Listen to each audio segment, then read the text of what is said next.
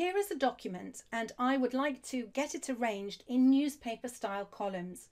So let's see how to do that. First of all, we need to have typed the text. As you can see, I've got a document here full of text.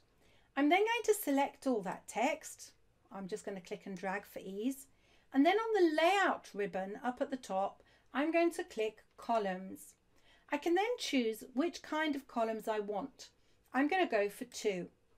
And Word will automatically rearrange your text into 2 columns. Now I can reselect all of that data.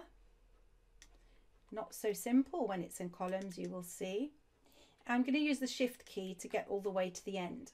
I can change the columns. Let's say I want 3, or maybe I want one on the left, a small one on the left and a fatter one on the right, or the other way around. So I'm going to go back to 2. Once I have my columns there, I can do other things with them by going to more columns, where I could add a line in between the columns, and I can even set the ratio between the columns. So that's adding columns in a nutshell in Word 2016.